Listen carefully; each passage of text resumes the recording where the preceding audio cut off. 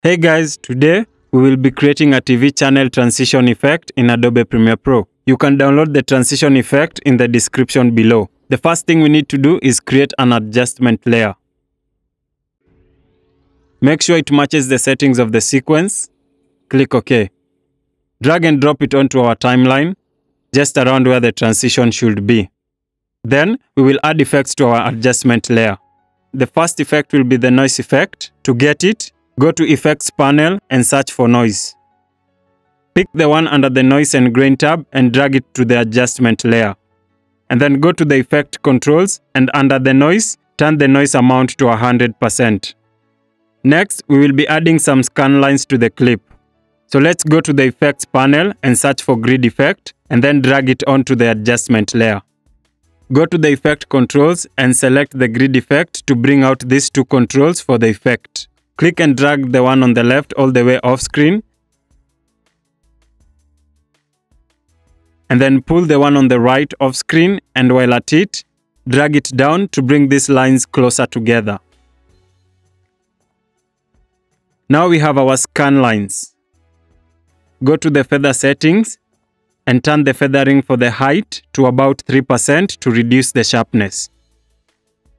Then go to blend mode and change it to color dodge to blend our scan lines with our clip.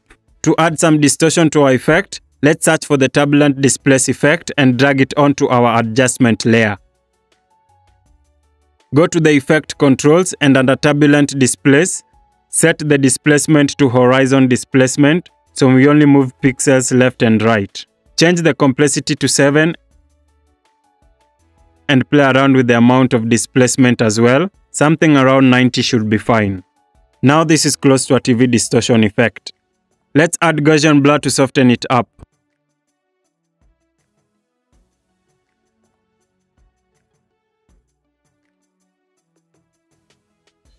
Check repeat edge pixels and change the blurriness to something that is soft enough, around 4. Finally, the last effect we will be adding is to skew the image a little bit. So let's add the transform effect to our adjustment layer. Go to the effect controls and under transform, change the values of skew to your liking, something around 5 to 7. To close the black pixels the effect leaves behind, turn off the uniform scale and scale up the height to fill the frame. If you look a bit closer, the effect ends up washing out the clip. So let's save it by adding some contrast to it. Come to Lumetri Color and push the contrast to its max, and our image is all distorted. Lastly, I want to add an effect so that when this image gets pushed out of the frame, the next image replaces it. Go to Effects panel and search for Push. Drag and drop it onto the edit point. Double-click it and change the transition to 6 frames, because it really needs to be short. With the transition selected, go to Effect Controls and make sure the transition is moving south to north, so the image is pushed up out of frame.